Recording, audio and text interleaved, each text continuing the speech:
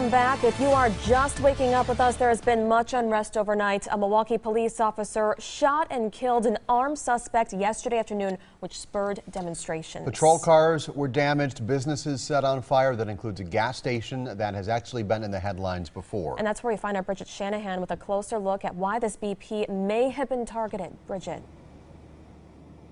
Well, Steve and Julia, this is still a very active crime scene, even at this hour after this all unfolded overnight here. I want to give you a closer look at this gas station. We moved and we have a closer vantage point this morning. Take a look at the building.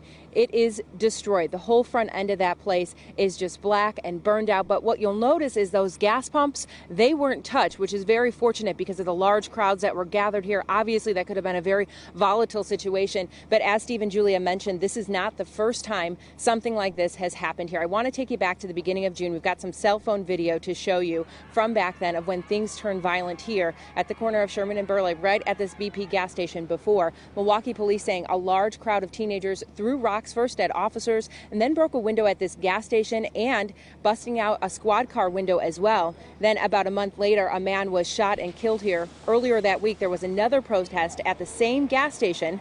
The clerk inside fired a gun in the air after he said he felt threatened by a group of kids outside. I want to give you a closer look at officers this morning. We are noticing that some of them are leaving the area and going home. There are others that are on that county transit bus there resting up a little bit. A lot of these guys have been working, and women also have been working 12, 13, 14-hour shifts since they began yesterday. And again, this whole area is blocked off. We're actually inside the crime scene tape this morning, but a couple of blocks in either direction from this intersection here, which is, of course, Sherman and Burleigh. Something to keep in mind this morning. Officers are telling me it's going to be a while before they leave here.